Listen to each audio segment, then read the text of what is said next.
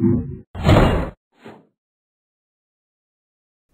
want to graph rational functions, and we're going to start with rational functions where the degree of the numerator is less than the degree of the denominator. So let's talk a little bit about horizontal asymptotes.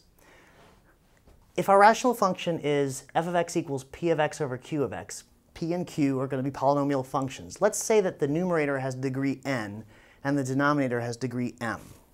Now, if the degree of the numerator is less than the degree of the denominator, then the function f of x goes to 0 as x goes to infinity. And it also goes to 0 as x goes to negative infinity. And that means y equals 0 is a horizontal asymptote. Now, it's very important that you know that if the degree of the numerator is not less than the degree of the denominator, if it's bigger than or equal to the degree of the denominator, then y equals 0 is not the horizontal asymptote. So let's take a look at some rational functions.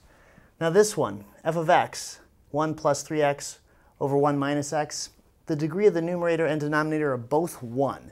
The degrees are the same, and so y equals 0 is not the horizontal asymptote here. What about g of x? The degree of the top is 2.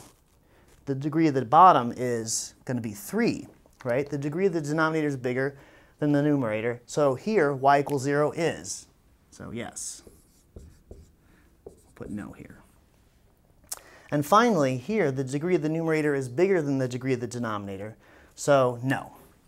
Y equals 0 is not the horizontal asymptote. So again, the only time y equals 0 is the horizontal asymptote is when the degree of the numerator is less than the degree of the denominator. And this is the only example of a rational function that has that property.